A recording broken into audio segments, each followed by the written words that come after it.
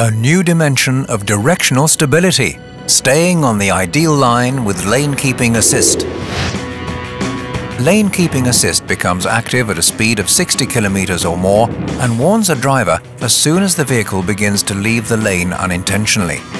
An acoustic signal is outputted via the radio loudspeakers for this purpose. The signal comes from the left or right-hand loudspeaker, according to which lane marking the vehicle is passing over. In addition to the acoustic warning, the two lane markings of the lane, which is currently in use, are shown either as a full-screen display or at the bottom left of the instrument cluster, according to the selected setting. When the vehicle unintentionally leaves the lane, the marking over which the vehicle is passing is colored red. In the case of an intentional lane change, initiated by indicating or braking, the lane keeping assist warning will not be activated. The lane marking detection system employs a camera installed behind the windscreen, which checks the distance between the sides of the vehicle and the lane markings, and is able to distinguish between continuous and broken lane markings.